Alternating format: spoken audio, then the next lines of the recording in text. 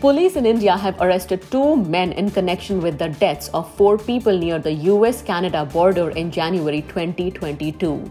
The bodies, including that of a 3-year-old child, were found lying together, frozen in a field in Canada's Manitoba, 12 kilometers away from the US border.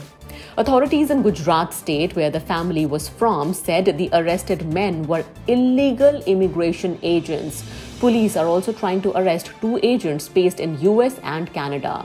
The family, 39-year-old Jagdish Patel, 37-year-old Vaishali Bain, their daughter, 11-year-old Vihangi, and their 3-year-old son Dharmik were from Gujarat's village where many locals aspired to move abroad. The news of their tragic deaths, they walked hours in minus 35 degrees Celsius temperature, made headlines around the world. The Patels were among a group of 11 people from Gujarat who were trying to enter the US.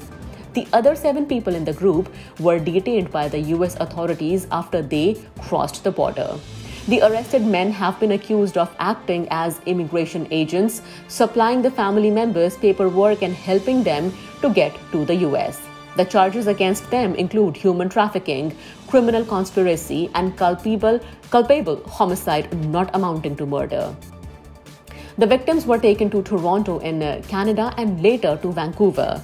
The agents then dumped them at Winnipeg in Manitoba province, leaving them to cross over to the US on their own.